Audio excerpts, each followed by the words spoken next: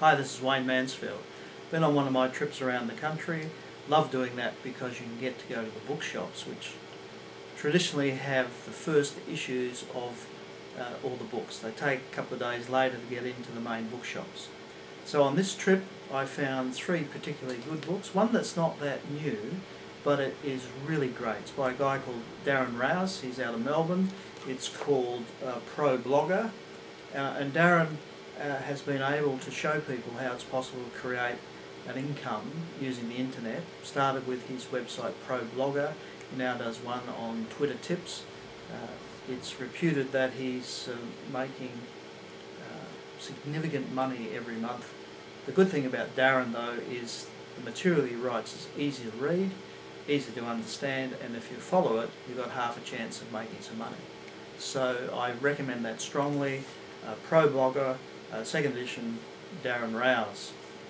The next one is a book by Tony Blair, the ex-Prime Minister of the UK.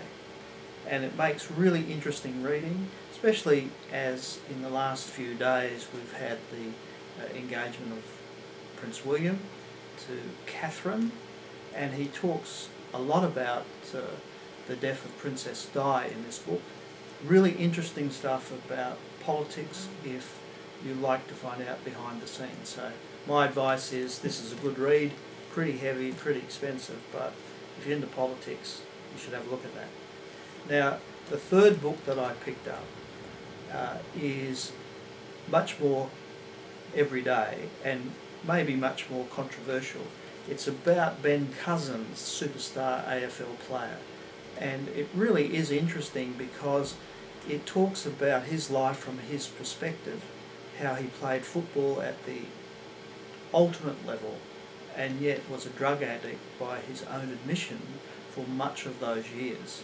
He talks about the seedier side of Perth, about how the clubs look after their players, or as I read it, don't look after their players. So if you're interested in a really interesting read about how the challenges of professional sport and a lifestyle conflict, Ben Cousins' My Life Story is a great read. Here's my take on it. The football club, West Coast Eagles, is more interested in winning than in the well-being of their champion player. And he talks about initially the choice between legal drugs, which the doctors at the club gave him, one for a headache, for a sore toe, for muscle tears, whatever it happened to be, and the relief from illicit drugs. Interesting read. I recommend the 3 books to you.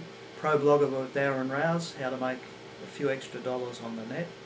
Tony Blair on modern politics, and one that will get you thinking pretty hard and doing some soul searching, Ben Cousins' My Life Story. It's Wayne Mansfield. Enjoy your reading.